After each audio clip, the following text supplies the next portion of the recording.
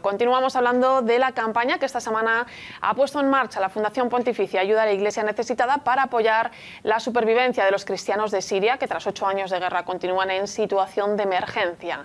Bajo el lema Indestructibles en la Fe, pretende evitar la desaparición del cristianismo en Siria con su sostenimiento material y espiritual.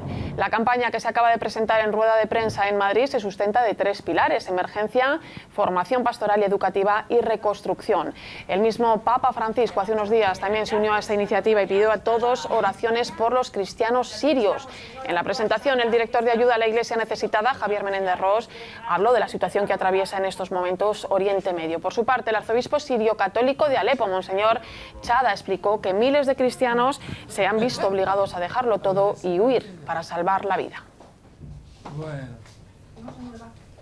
Oriente Medio es una zona del planeta especialmente herida, especialmente dañada, y donde la minoría cristiana está sufriendo de una forma brutal, diría yo. Miles de familias salieron por los bombardeos, por la amenaza, por la persecución que han sufrido durante estos años de oscuridad, dejando todo, sacando sus hijos, su familia y corriendo para salvar la vida.